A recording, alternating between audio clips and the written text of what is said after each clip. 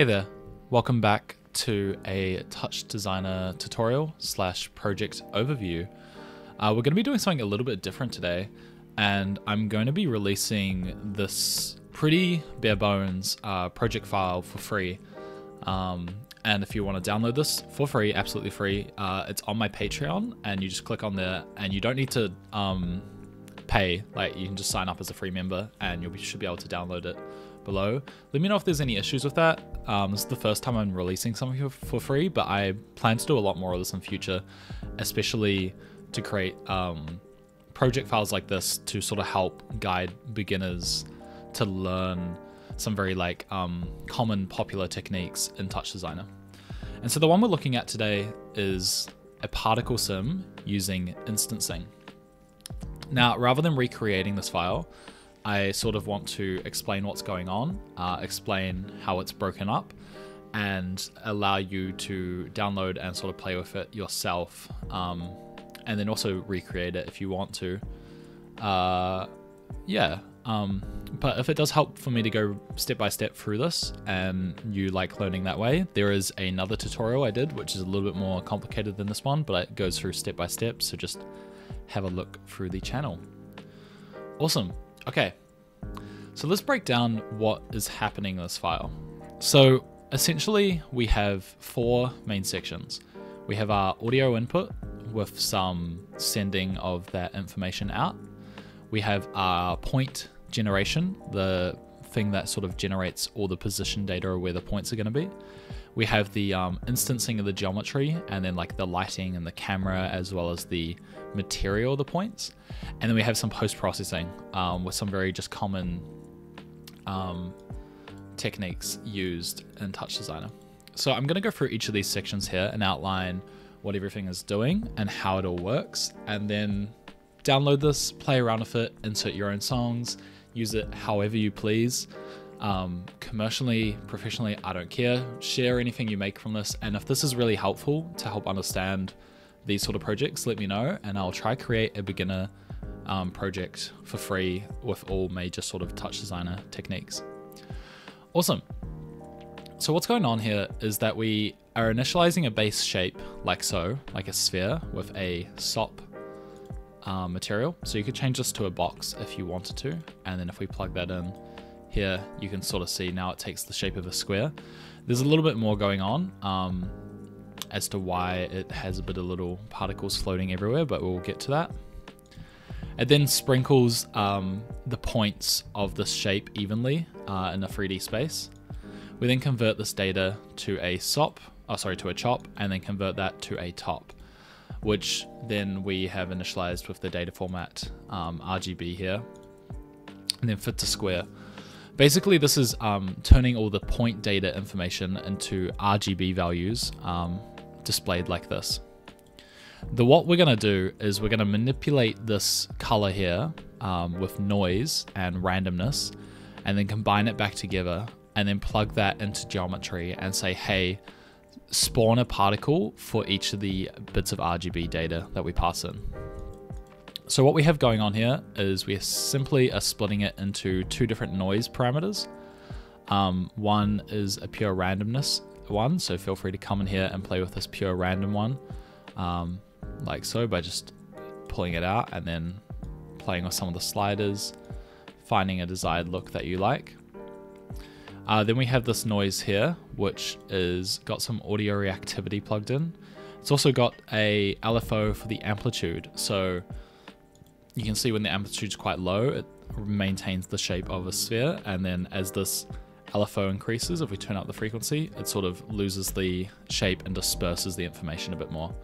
So the way I've structured this file is just by creating common techniques, like creating a little LFO that pushes and pulls the shape in and out. So you can sort of play around with this, maybe turn up the intensity of that, or then maybe you want to change this noise for when it's displaced. Then we combine the two noises together. So this is another thing that you can play with, is by changing these shapes, these combination techniques. Sorry, you can see you can get quite a lot of different shapes. Gonna keep that on what it was. And then we just have a null, which is outputting it into geometry. In the geometry, we have a simple add with the add points going into the particle, rendering as point sprites, plugged into a geometry, and then this is the material, a camera, and then the lighting. So please feel free to play with the, oh, sorry about that, that was just my cat. With the things going on in here, you can see that the geometry is set to rotate on all axes. Play with this, you can maybe play with the scale. This file is meant to be played around with. I'm not trying to create a tutorial right now for you to recreate it. We also have this ABS time code thing, which is a very common piece of code that you'll see across many TouchDesigner projects. It just creates a increase as like the project time, you know, perpetually increases. We apply that to the rotation for it to perpetually increase, and I multiplied it by 10 on all the axes. So you can play around with these equations, you can play with the material, you can try different materials like this, you could add in an environment light, sort of do as you please. Very good way to just learn the basics of rendering by playing around with lighting, going into these tabs, turning on shadows, trying to figure out how that all works with like the blending transparency and stuff like that. Just designed to play around. But that's the main rendering component. This gets passed to a render out. We then have it feeding into a feedback, which just creates a feedback loop. So if you drag that all the way down, you can see we lose a lot of that feedback, and you can press 1 on your key to pulse that.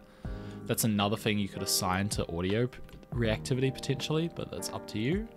We have a bullet bloom, which makes it, you know, glow. And again, please play around with this. Maybe you want to change the color, do some freaky little things like that. We have a simple little noise, so like filter that's being applied here. This is how I always do my noise filters with these free nodes. So feel free to look at what I've done here, or copy and paste this across your projects. You're more than welcome to. Simple RGB key for the background, as well as displaying this toggled with your background, and then a movie file out if you want to render this one out. And then the very last thing we have is just audio technique, and it's super simple here. All we have going in is audio file in, device out. If you want to hear it, that was really loud, I apologize. Then we have our audio analysis technique here. You can click plus to interact with it and then play with these parameters. And then from here, you can click plus and drag these values onto your operators.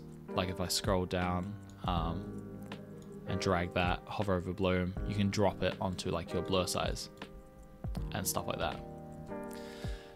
But that's pretty much the file.